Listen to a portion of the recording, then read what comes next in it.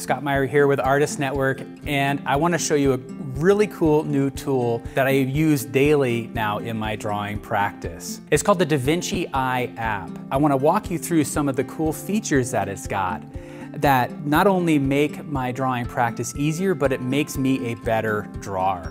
So if you watch my show, Drawing Together, every week we give ourselves a new challenge because we're trying to grow our artistic practice. We're trying to improve. And sometimes a new tool comes along that helps you do just that. And the Vinci app has so many features in it that align with what I'm looking to develop in my own art. So what it does is it allows you to see both the reference image and your drawing simultaneously, and it does it through your camera's phone. So what the app is a way for you to see your drawing and your reference image simultaneously. So as I hold the app up, I'm seeing through my camera at my paper. I'm also seeing the reference image overlaid on top of that.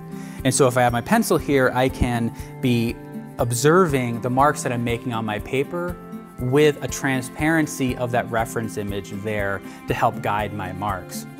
Now, they also have available on their site stands like this that allow you to work kind of hands-free to hold the reference steady while you're working here. I like to start with a loose gesture and then go through and correct the proportions. And sometimes I just need to double check those proportions. This app allows me to do that. So you can actually scale the reference image to make it larger. So I have a small sheet here, but if I have a larger sheet, I can still use the tool to be able to do that as well. When learning to draw traditionally, one of the tools that I would use is I'd have my reference image and I have my drawing, and I would just bring my reference image on top of the drawing, moving it back and forth to see what stands out as needing correction.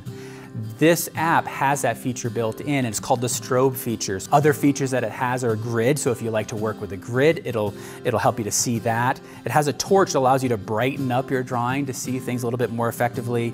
And one of the great tools is called the breakdown tool, where it literally breaks down the reference image into a set of abstract shapes that allow you to either build the entire drawing from scratch, and it'll show you what shape and what value to use at each step, or you can kind of use it to compare specific elements in the drawing. And that's the one that I use the most, I think, beyond getting the proportions right, is breaking it down into those simple shapes. All right, so when working on a tabletop, I prefer to work in classic mode using this stand here.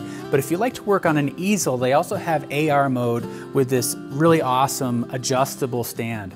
So AR mode is a great feature that maps your reference image to the paper, but keeps it consistent if there's any variation with perspective or distance from the artwork. So you can move your phone around and the image stays locked to your paper. So that's a great feature to try out. So check out the Vinci app. It's a tool that I use regularly in my own drawing practice to develop the skills that I'm looking to develop. And it adapts to the way that I work, and I think it's going to work great for you too. So go to davinciapp.com. It works for Android and it works for iOS, so go to those app stores and download the app today.